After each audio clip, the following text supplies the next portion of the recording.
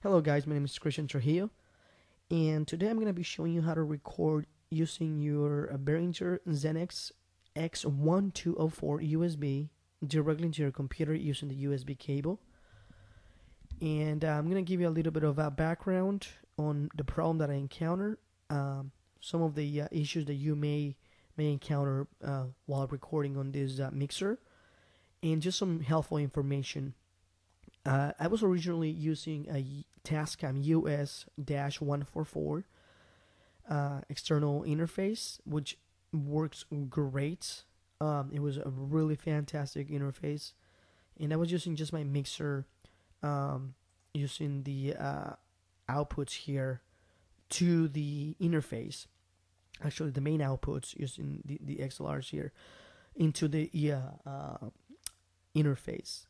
But unfortunately, my interface burned, so I cannot use that anymore.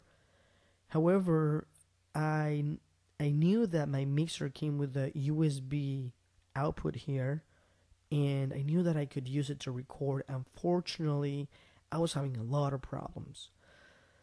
The first problem that I encountered is that I was using a different driver. I was using the ASIO4 all version 2, and I was selecting the USB codec from the Behringer mixer, because what happens is that when you first plug in your mixer, it automatically detects it. So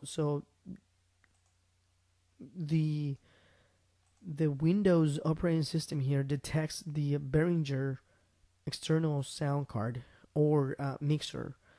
Now, it doesn't say Behringer. This is because I already went through the installation of the actual drivers. But Windows doesn't realize that it's an external sound card, and it just names it codec, USB codec sound or something like that. I can't remember the exact name.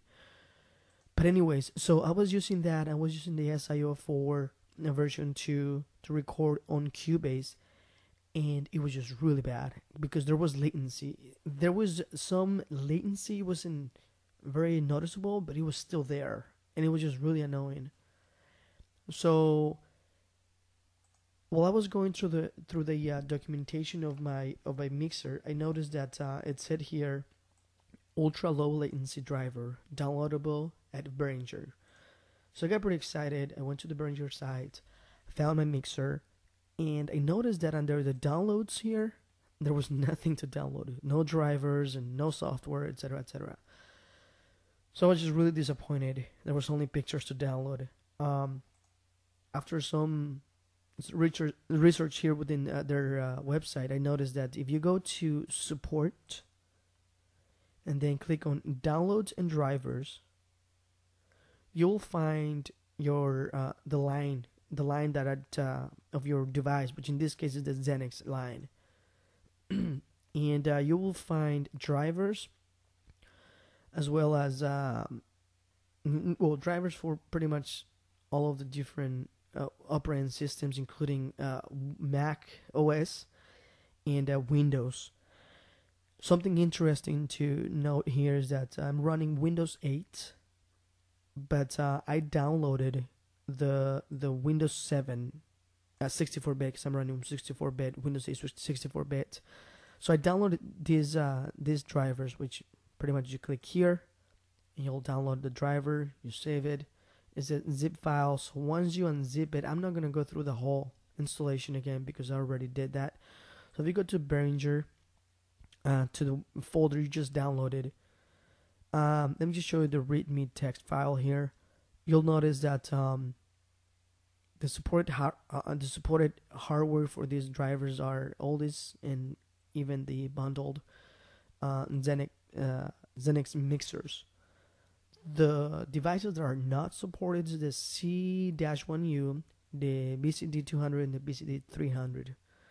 There's some other information here, but it's just really straightforward. Basically, what you do when you unzip the folder, you click on the folder inside here and click on the setup.exe file. This is going to come up. You click OK, then you install the driver. As you install the driver, it's going to ask you to plug in your mixer using the USB cable. Again, do remember that your mixer has a USB port in the back that looks kind of like this, and that's where you're going to connect your USB. If for some reason your USB cable is broken or you lost it, if you have a printer, an old printer, the USB cable for the printer will work. It's the same connection, so that should work as well. So you plug it in, you follow the instructions for the setup, and then it's going to ask you to restart the computer. Go ahead and do that. It's really easy to install. Once it's done, restart your computer. The computer is going to come back up. I am using Cubase to record. So I'm just going to show you how you set up your mixer on Cubase. Before you install the actual drivers, you will not see your mixer. So it's going to drive you crazy because everywhere you read, it says that Windows detects the drivers, and it's just really easy, plug and play basically, and that Windows will detect it. So I thought that Cubase should detect my mixer, but it didn't. But after you install the actual drivers, the ones I'm telling you, I will put the link on the description. You will then see the mixer under devices. So you basically open Cubase or any recording software you're using, and where you set up your devices, which in this case is devices, device setup, go to the VST audio system. Click on the drop down under the VST audio system here and select Behringer USB audio. That's when the Behringer mixer is going to show. So you click there, you click switch, and then you click OK. That's all you need to do. Now, for me, it worked great with the default settings here. I didn't have to change anything. I actually tried to change the system preferences to the high speed, but it was giving me a lot of problems, so I just went ahead and just left it as default, and it worked great. There was no latency at all. So it was actually really, really cool. A couple of things that you should know is that, well, of course, if you know what you're doing, if you have a really fast computer and you want to change the settings here and you think that it might work better for you, go ahead, be my guest. But again, for me, it worked great with no latency while recording using the default settings here. So let me start a new project here really quick, an empty project. And I'm going to right click here, add a new track, say OK. And then in this case, I'm going to select here. Now you can see my mic is actually picking up my mic here on Cubase. So all that's working. You can see that's working. So test. There you go. So one thing that I noticed when recording was that I couldn't hear the click. So I had my click and I was recording my guitar or whatever it is that I was recording, and I couldn't hear the click. So why is it that I can't hear my click? So on your Behringer mixer, I'm going to show you just a couple of things here. Hopefully I can bring this up here and I can show you.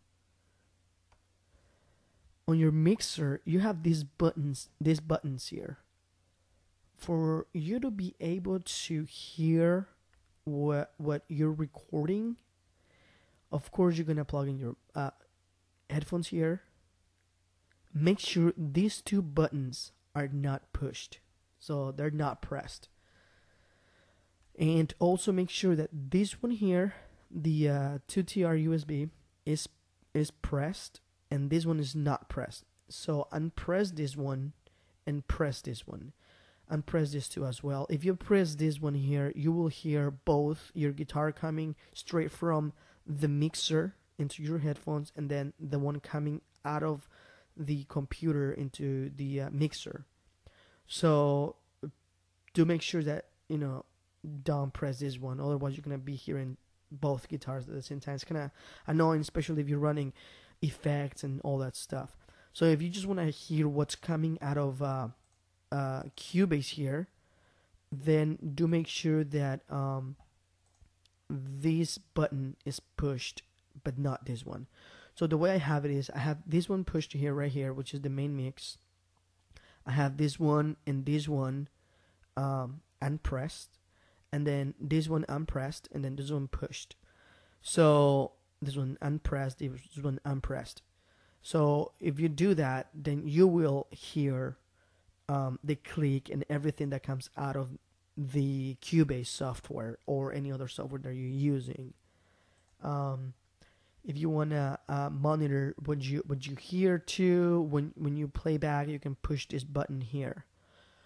One more thing to notice is that for the effects, I had to go and read the user's manual, but if you haven't done that, for you to be able to actually use the effects and actually make them playable on the tracks, you select the track that you want to play the effects, and then you go here and select the effect. You will have the effect number here, and then you push this knob for the effect to take effect basically into the track. This is the effect knob here, and it will give you as much effect as you want. And so that's just a couple of shortcuts, a couple of tips here to remember, just to help you out when recording. And I think that's it. I hope this helps you. Please visit my Christian social network at msandmatthew1820.com. That's m1820.com. You can also listen to my songs. Right now they're only acoustic versions, so go to christiantrujillo.com. And just any questions, just let me know. And I will be happy to help you. All right. Thank you for watching.